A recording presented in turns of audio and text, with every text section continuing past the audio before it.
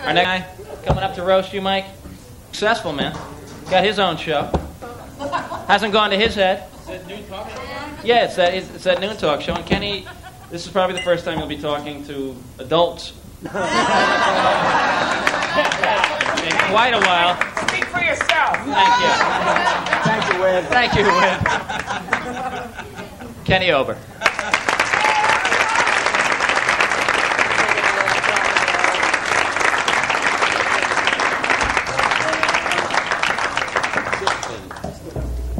Thank you. Thank you very much. First of all, it is so good to be back amongst my friends. You know, I haven't done stand-up in a long, long time, and I seriously don't know how you guys do it. How you get up in front of strangers every night. It is the hardest thing in show business. Reading stupid questions off cards is nothing compared to what you guys do. All serious. No, seriously, it's really good to see a lot of people I haven't seen. Just behave yourself for 2 minutes, I'll be done. Seeing a lot of people I haven't seen in a long time. I've missed a lot of you. Those of you who I've missed, you know who you are. And I'd just like to say that, you know, I honestly would like to come up here like Elliot and say that I knew Mike Rowe well, but as you know, I haven't been at the Improv in so many months that when they asked me to do this thing and be on the dais, I honestly forgot who he was. And thank God for Diane Krause in that comic registry, because I just filed it up, you know. I thought it was Mike Reynolds, you know, and I was doing all these... I'd written all these gambling jokes, and then, you know, I thought it was him, and, you know, so I really don't have anything prepared.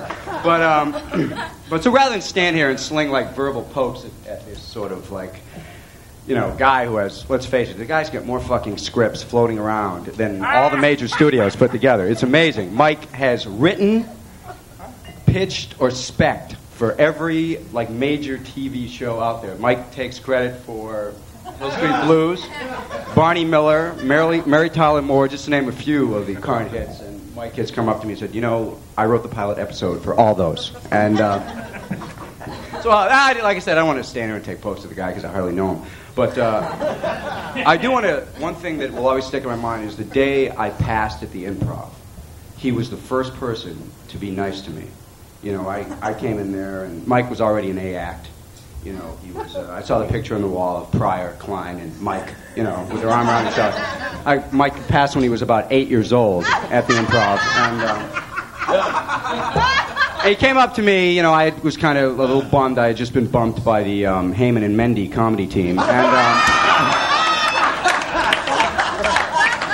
you know, I had to do 4.5 minutes, so I was a little pissed. And Mike came up, and with that, you know, Pretty Boy Floyd face of his, kind of came over, just, you know, looked at me like he does, like he looks at men, and just kind of came over. And I'll never forget this. He grabbed my cheek, smiled, and he said, "Hey, you're new. Don't order the tuna melt on weekend. She gets upset," and walked away.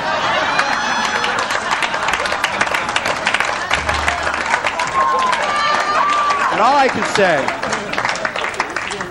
can say in all seriousness is someday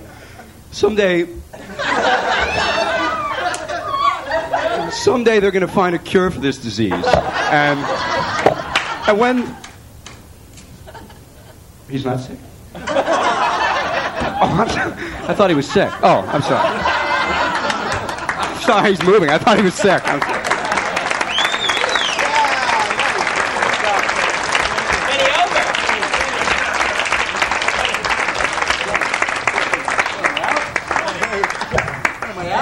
All the stars came tonight?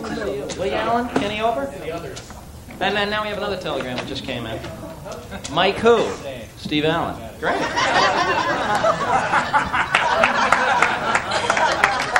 Nice of him to do that, eh? It's all for you, too, Mike. This is all for you. Remember that. Another hoagie for Mr. Rowe, please. As we continue...